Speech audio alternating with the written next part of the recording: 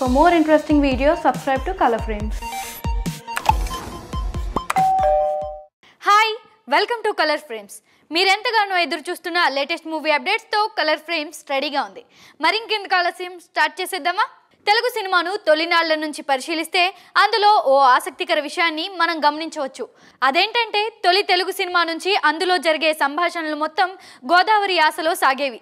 దీనికి కారణం ఎక్కువ శాతం దర్శక రచయితలు ఆ ప్రాంత వాసులే కావడం.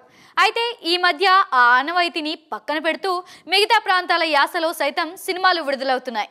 మొదట్లో ఈ యాసను కొంతమంది నటీనటులు మాత్రమే వాడేవారు. ఈ మధ్యలో ప్రముఖ హీరోలు సైతం ఆయా ప్రాంతాల యాసను పలుకుతూ సక్సెస్ను సాధిస్తున్నారు. ఇంతకీ తెలుగు భాషలోని ఆ యాసలు ఏవి? ఆ యాసలు వాడి సక్సెస్ సాధించిన నటీనటులెవరు? ఆ వివరాలు ఈ వీడియోలో చూద్దాం. గత కొంతకాలంగా తెలుగు సినిమాలో యాస తీరును గమనిస్తే పెనుమార్పులే చోటు చేసుకున్నాయని చెప్పాలి.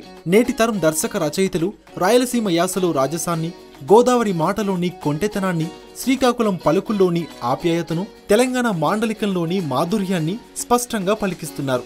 అయితే ఈ మార్పు కనిపించిన తొలినాళ్లలో కేవలం కొందరు నటీనటులు మాత్రమే ఈ యాసలను వాడేవారు. వారిలో జయప్రకాష్ రెడ్డి రాయలసీమ యాసను, దివంగత శ్రీహరి తెలంగాణ యాసను స్పష్టంగా పలుకుతూ ప్రత్యేకమైన గుర్తింపు తెచ్చుకున్నారు. కానీ ఇప్పుడు పరిస్థితి మారింది. ఇండస్ట్రీలోని హీరోయిన్లందరూ తెలుగు యాసలన్నింటినీ ఓ పట్టు పట్టేస్తున్నారు. వారు భాషతో బంధాన్ని పెంచుకుని మాండలికాల్లోని మాధుర్యాన్ని అనుభవించి వెండితెరపై మాటలతో గారడీలు చేస్తూ ప్రేక్షకులను కట్టిపడేస్తున్నారు. అలా వివిధ యాసల్లో లీడ్ రోల్స్ పోషించిన నటీనటుల వివరాలను చూద్దాం. గతేడాది విడుదలైన ఫిదా సినిమా నుంచి తాజాగా సక్సెస్ సాధించిన గద్దలకొండ గణేష్ వరకు ఆయా చిత్ర విజయాల్లో యాసలదే కీలక పాత్ర.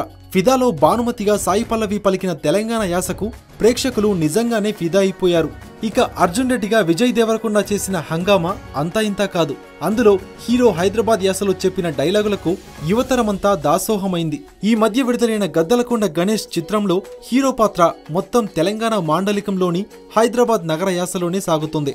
ఈ సినిమా బాక్సాఫీస్ వద్ద ఊహించని విజయాన్ని సాధించి హీరో వరుణ్ తేజ్ ఇమేజ్ ను అమాంతం పెంచేసింది.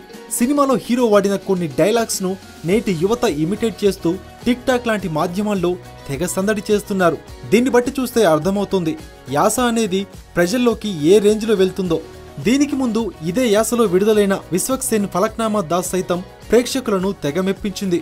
వీరందరికంటే ముందు ప్రిన్స్ మహేష్ బాబు దూకుడు సినిమాలో తెలంగాణ యాసను కాసేపు పలికారు. అందులో ఆయన చెప్పిన కొన్ని డైలాగ్స్ కు థియేటర్లు దద్దరిల్లిపోయాయి. ఇక రుద్రమదేవి సినిమాలో గోన గన్నారెడ్డిగా బన్నీ చేసిన సందడి అంతా ఇంతా కాదు. ఈ జాబితాలో వేదం, లైఫ్ ఈజ్ బ్యూటిఫుల్, పెళ్లి చూపులు, జయము నిశ్చయమురా వంటి సినిమాలు కూడా మంచి హిట్లు సాధించాయి. ఇలా తెలంగాణ యాసతో హిట్టు కొట్టిన సినిమాలు కొన్నైతే అచ్చమైన గోదావరి యాసతో తెలుగు సినిమా చరిత్రనే మార్చేసిన చిత్రం రంగస్థలం. రామ్ చరణ్, సమంత జోడీగా నటించిన ఈ సినిమాలో గోదావరి యాస రుచిని చూపించాడు దర్శకుడు సుకుమార్. ఇందులో పాత్రలన్నీ స్వచ్ఛమైన గోదావరి యాసను పలికి సినిమా సక్సెస్ కు దోహదపడ్డాయి. ఇక కృష్ణార్జున యుద్ధంలో చిత్తూరు యాసతో సందడి చేసిన నాని రాయలసీమలోని పల్లెదనం ప్రతిబింబించేలా అద్భుతంగా పలికారు.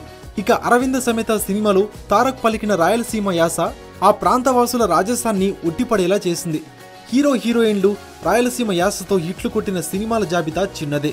అయితే ఇదే యాసలో ప్రతినాయకుల పాత్రల వల్ల భారీ విజయాలు సాధించిన జాబితా మాత్రం చాలా పెద్దది అని చెప్పాలి. వాటిలో అంతఃపురం సినిమాలో ప్రకాష్ రాజ్ పోషించిన పాత్ర రాయలసీమలోని ఫ్యాక్షన్ ను కళ్లకు కట్టినట్టు చూపించగా, జయప్రకాష్ రెడ్డి ఎన్నో మరపురాని పాత్రలను పోషించారు. ఇలా ప్రత్యేకించి యాసతో హిట్లు కొట్టిన సినిమాల జాబితా చాలా పెద్దదే. యాస ఏదైనప్పటికీ తెలుగు భాషలోని కమ్మదనం మాత్రం అన్నింటిలో ధ్వనిస్తుంది. Please subscribe to ColorFrames. Subscribe to ColorFrames.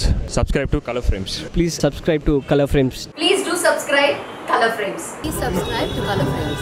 Please subscribe to ColorFrames channel. And please subscribe ColorFrames. Please do subscribe ColorFrames channel.